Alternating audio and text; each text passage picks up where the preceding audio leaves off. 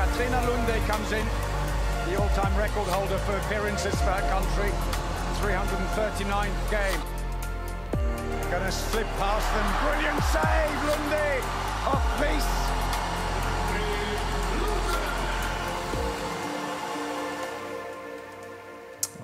A lot of things came to my mind, but the first thing, and I think the most important, is dedication. She's a very dedicated person to whatever she's doing, but especially in goalkeeping.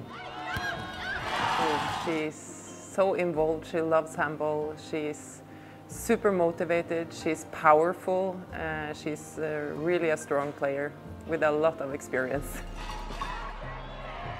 I think she's a magnificent player, and a player which you'll hardly be able to see someone like her on the court.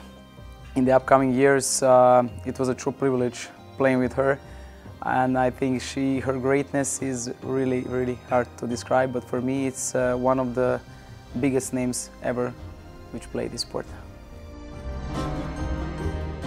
With Katrine, she has like an extra dimension, like an extra power inside herself. When she hits that moment in the match, she just makes everything, it's impossible almost to score a goal. You can see it in her eyes. So she has an extra power inside herself, and I think she's so competitive and she loves to play handball, so it's just something extra with her. Apart of the dedication, she wants to progress all the time. She wants to be even better. She is a person that always thinking about how can I progress. She's putting all the people around her to always think about developing. No? So for me, example, to come to training to Katrine and with other players also, but especially with Katrine, is this that she wants to have something, okay, where she's comfortable, but in the same time she wants to do something that is progressing, no? And she has a way of thinking about handball that maybe is not like a lot of other goalkeepers thinking about it now. She's more thinking from the tactical way and not from the technical way. No, it's not easy to read Katrine Lunde, but you always need to try hard to score against her. As everyone knows, she's always asking for the defense, and she's really cooperating with the defense on the highest possible level in handball. So she has a huge understanding in this part of functioning with them, so it's a kind of wall in front of her, which is always also functioning very good. You need to pass this wall, then you're coming to her, so it was really hard to score, but it's also the big challenge and a huge motivation to play good against her. Katrine has always been, by nature and also by training, physically very good prepared now. But what we have been working most is with the tactical way, how in the situation in the game, how can I as a goalkeeper play more or less like a field player? How can I think in these situations? When should I attack? When should I go back? Should I go a little bit to the left? Should I go a little bit to the right?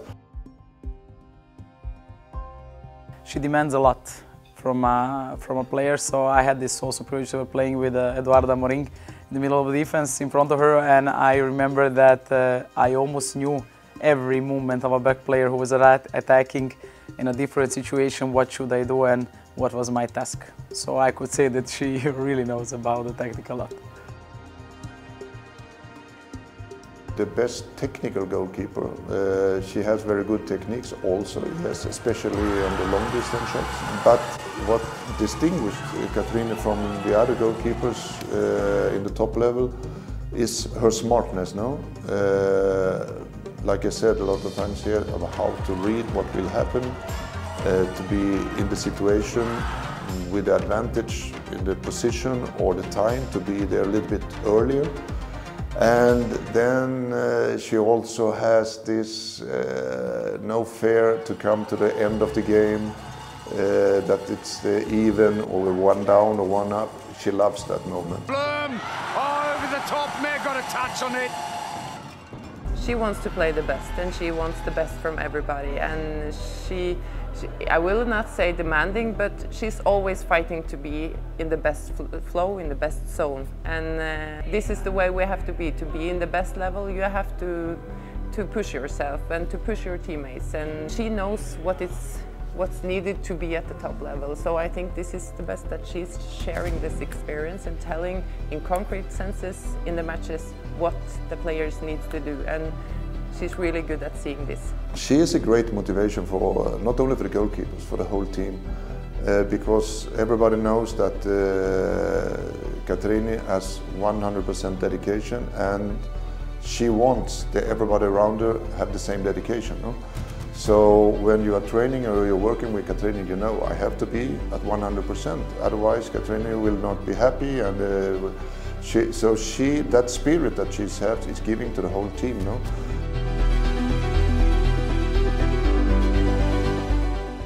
And she's, like you say, she has a lot of knowledge. She played so many matches, and she's really has the eye for the details. So to be close to her, and as a young player come inside, and I was 21 and she was 26, to be able to be next to her and feed a little bit from this experience that she had, it was a little bit scary sometimes because she's so good, but at the same time it made me also to be so much better to be a teammate with her. So I really enjoyed being next to her. What I can hear from her a lot of times when we are talking, for example, when we do an analysis of the opponent, she is the one that a lot of times can mention a small detail in the opponent. No? It could be a movement in the shoulder, it could be a movement in the hip, it could be small movements in the body language of the shooter, no? Or things like that. I don't think she noticed the audience, I don't think she noticed many other details. That's not important for her, and this is what's making her really good, to see the small things that's really important for the shot, for the ball, and where the ball is coming. So for her to be able to shut everything else out, this is a really good quality for her.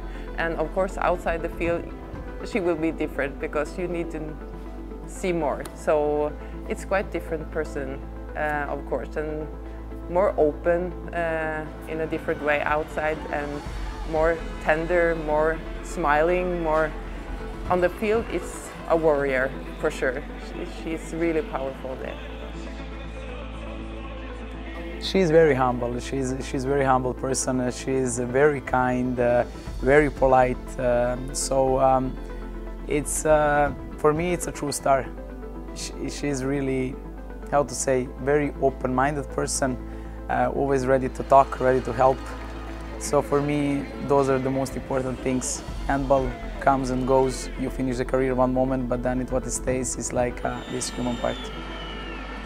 And everyone says already, like, when is Katrine going to stop to play handball? And I always say, but why to stop? She's dedicated to every single second of the training. So she's never out of motivation, as you can see also here today. And that she's taking the players of the match still rewards, and then she's still pushing her team to the medal again.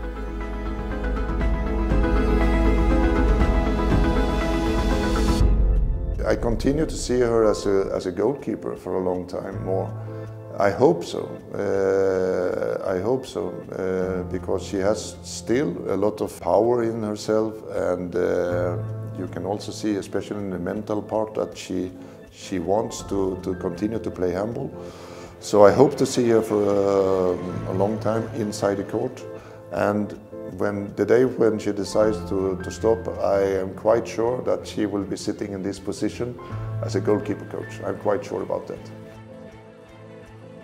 Oh, I cannot imagine Katrine not being in the goal and not playing for the Norwegian team. So I will be very sad to see when she stops, but like you say, in the moment she's always pushing higher and she's always developing, and as long as she loves to play, why not? I'm convinced that she's gonna stay in handball because she has so much more to learn, the upcoming generations, and I think she's gonna work for sure in our sport.